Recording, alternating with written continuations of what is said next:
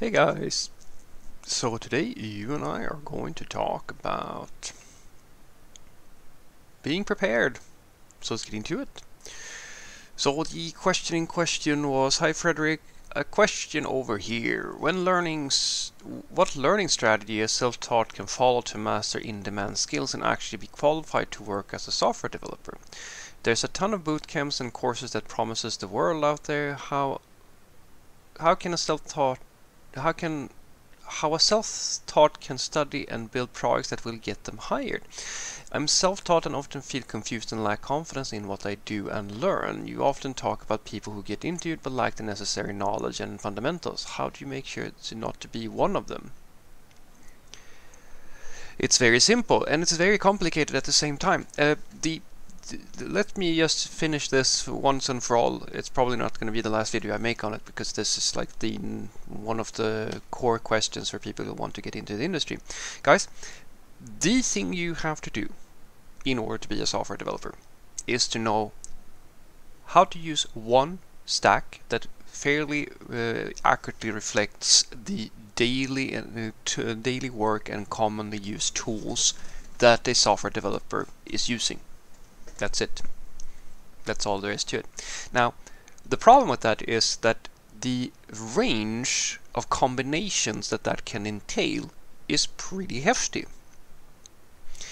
The range of tools that you have to know can vary a lot depending on the language you pick, on if you're front-end, back-end, if you're ops, and so forth and so forth. It varies from company to company as well, which is why what I tell people is that when I talk about people lacking like the necessary basic skills, it has to do with usually that the individual is what they call themselves mid-levels, they call themselves seniors, etc., etc. But the reality is that they really only know one stack, and most of the time they don't actually know it all that well.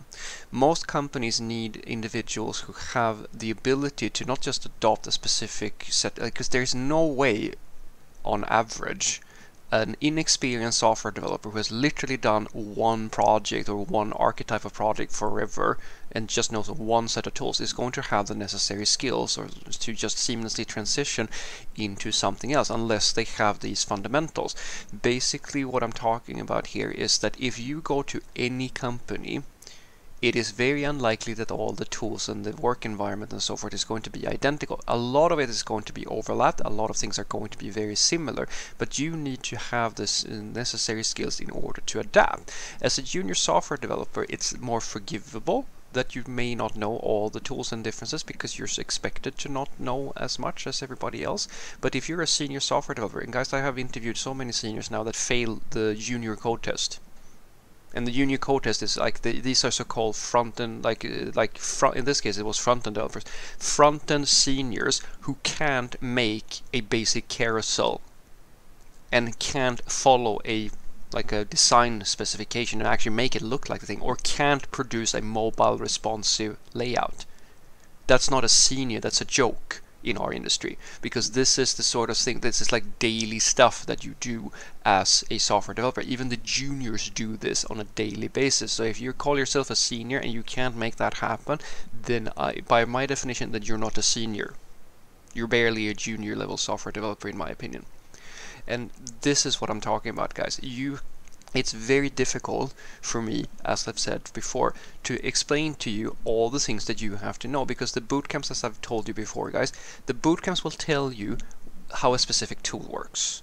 Or if you're lucky, they will be made by people who actually know the industry, and they will tell you, sort of the set of tools that you will need. But there is a reason why most of the education that you find for people who want to be software developers is a bit longer.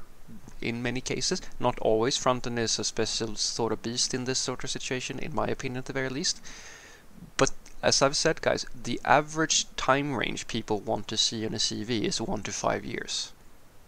There's a reason for that, because you're not going to master the entire ecosystem of things that you might potentially have to know in less time than that.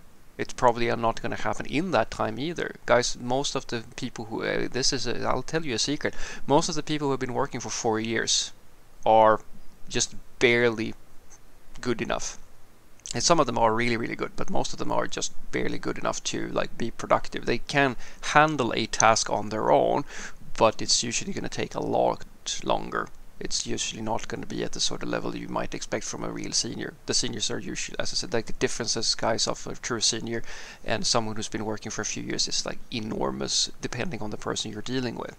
And it's not just about speed and performance that these things sort of show themselves. It has to do with overall comfort. Well, that sort of ties into the speed and performance in a sense as well. But the comfort you feel when you work in the ecosystem. So for you to like to get a learning strategy, I've said this before, you guys, the best way for you to do that is to talk to software developers on that work at a company that you might find interesting, or if like you can check the job postings or so forth and so forth, and look at the actual tools that they are using. Just reach out to them and tell them what stack is you, or what tools are you using, and then just learn that specific stack and try to figure out what is it that they are doing on a daily basis. Because I can tell you things like it depends on the roles, as I was saying. In many cases, guys, depending on the company, you might have to you have different levels of requirements. Some companies use one stack and a surrounding ecosystem and might give their responsibility to software developers to do DevOps on top of the work that they are doing. And these sort of things are realities that you have to sort of understand. You, as a junior, you can't learn all of this stuff. And that's why I tell people that as a junior, you should focus on what a junior level software developer is on average most expected to know, which is basically the stack, the coding language, and how to debug their own issues, or like to ship something into production. But as you become more senior, or as and this is what happens in the entire industry, the requirements are just going up. And by the time you get to sort of where I am today, you literally have to know how to run the entire infrastructure on top of knowing how to deal with the entire front-end area, this entire back-end area. And I'm not joking now, guys. I'm saying that you get to a level where you basically need to know how to do the job of everybody. And that is just, it doesn't have to be in every company, but that is the difficulty with me explaining to you what do you need to know the basics, because it all comes down to how complicated is the work environment that you find yourself in. In one company it might be very, very simple. In another company, like where, say, the same sort of works that I've been doing, you literally have to know everything, because you like the company, that's the way that they've structured that company. So what I want you to take away from this is that the best tip I can give you to know how to, be prepared to be a software developer is, as I've said, look at the boot camps, absolutely, or if you're self-taught, or if you go to university, it doesn't really matter which path you take here, because it's the same sort of deal, right? But the most important thing is to have a realistic understanding of what it means to be a software developer. What are the daily things that the software developers are using? What stacks are they using? What tasks are they usually doing? If you ask a software developer, you just reach out to them and have a meeting with them, like take a coffee with them and say what tools you like. Tell them, ask them about their day, like what tools are they using, how does it usually work, and so forth. And you will get a list of tools that are relevant to you, and then you try to practice with those tools. And that's the best way you can, as a junior software developer trying to break into the industry, that's probably the best thing you can do, because that is the closest you're going to get to a realistic situation. And when it comes to, long-term things, as I've said, like when you get to be at mid-level or senior and so forth, I can promise you that the range of things usually goes up that you have to know. And if you want to work at the highest levels, where you're literally, you're dealing with the most complicated issues, then basically you have to be a person who basically knows everything about everything.